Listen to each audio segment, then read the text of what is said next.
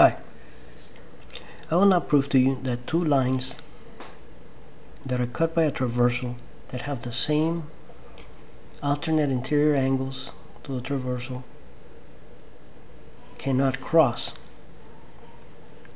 So, to prove this,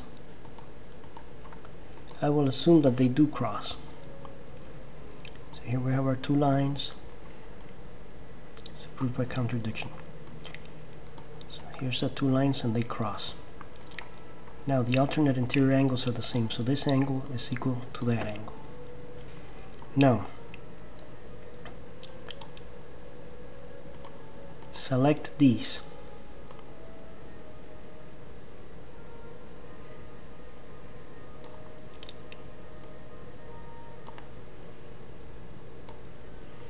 And make sure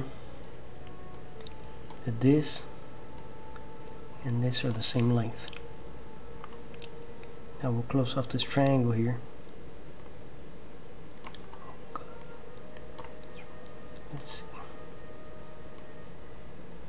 Alright, so now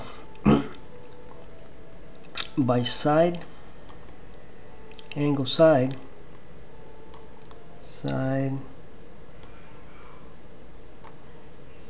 angle side, these two triangles are congruent, therefore corresponding angles are the same. So this angle is congruent to that angle. Now notice something. You have here these two angles whose sum is the same as these two angles, but yet these add up to 180 and these add up to less than 180. That is a contradiction. Therefore, if you have two lines whose alternate interior angles with the transversal are the same, the two lines couldn't possibly cross. In other words, they're parallel.